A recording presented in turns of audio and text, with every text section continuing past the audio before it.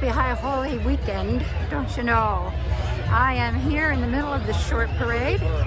I'm going to turn it around so you can see. It's about an hour before it starts and everybody's getting their trucks and their floats ready. I love the fact that these people think ahead or experienced float riders because they've got their Johnny on the spot right with them.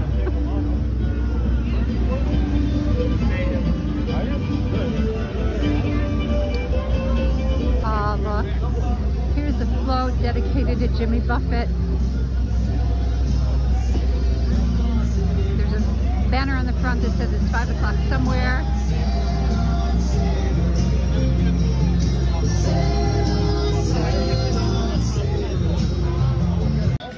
It's a big float. It looks like a pontoon boat, actually. It says it's the Shelltown Shamrock.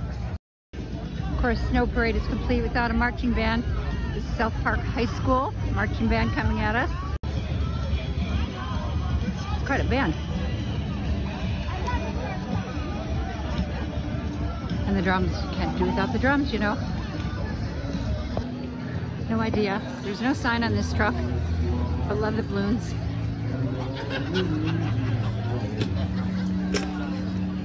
And somebody down here is Danny Boy playing. Sounds like it's on the Steelworkers float.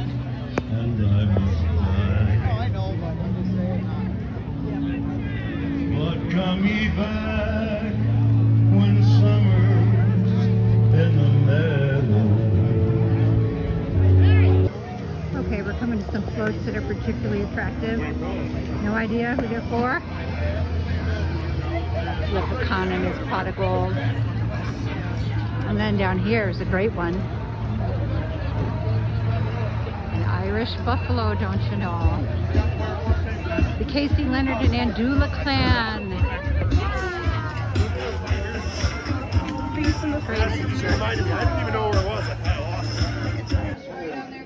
So I'm inside the Valley Community Center, and they are the people.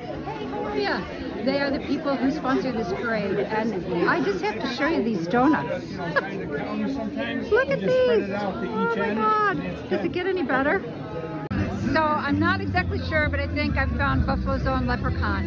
What's your name? Dennis Leonard. Dennis, how long have you been dressing up like you're Buffalo's own Leprechaun? Every one of these first 4 parades.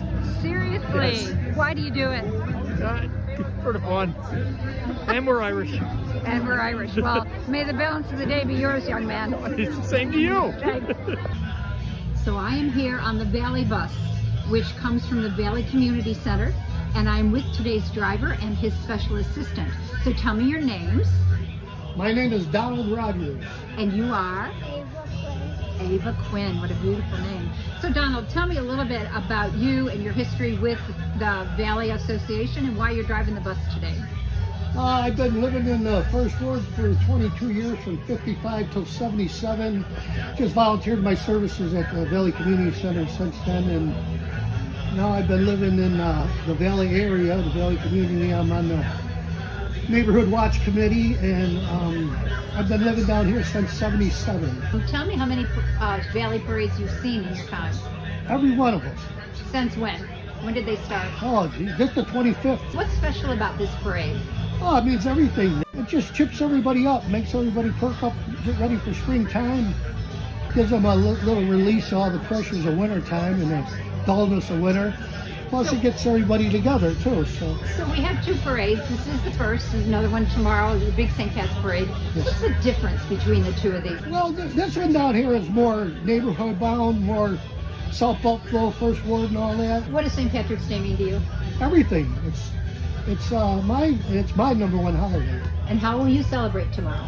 Tomorrow I'll sit around getting fat, eating corned beef and cabbage and potatoes and carrots, and just sitting with the family and talking.